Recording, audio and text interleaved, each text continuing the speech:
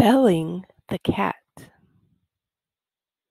The mice once called a meeting to decide on a plan to free themselves of their enemy, the cat. At least they wished to find some way of knowing when she was coming, so they might have time to run away.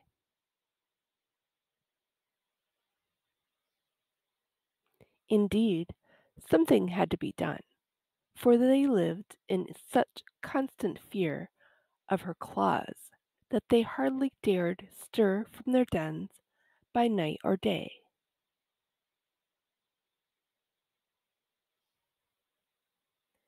Many plans were discussed, but none of them was thought good enough.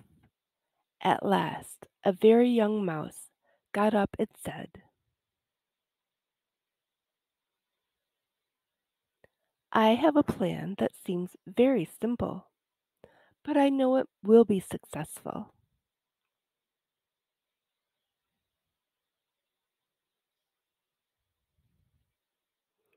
All we have to do is to hang a bell about the cat's neck.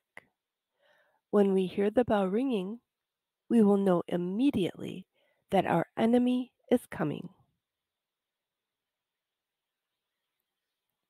All the mice were much surprised that they had not thought of such a plan before.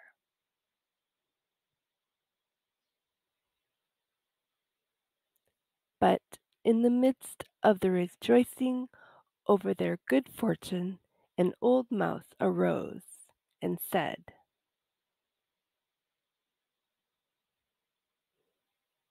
"I will say that the plan of the young mouse is very good. But let me ask one question. Who will bell the cat?"